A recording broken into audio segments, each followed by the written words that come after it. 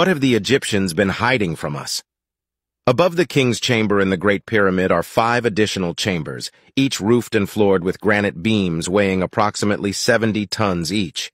These chambers are elevated to a height of over 350 feet above the ground, presenting a challenging puzzle for archaeologists to explain solely through leverage and mechanical advantage. One might suggest the possibility of constructing a ramp to transport the stones.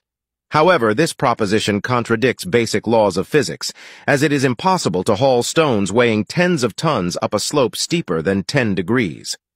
Upon conducting the necessary calculations, the reality becomes apparent.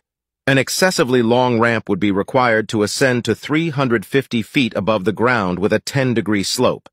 Moreover, a sandy ramp would not suffice, as it would collapse under the weight of those massive stones. The ramp itself would need to be as substantial as the pyramid itself, underscoring the magnitude of the challenge faced by ancient builders.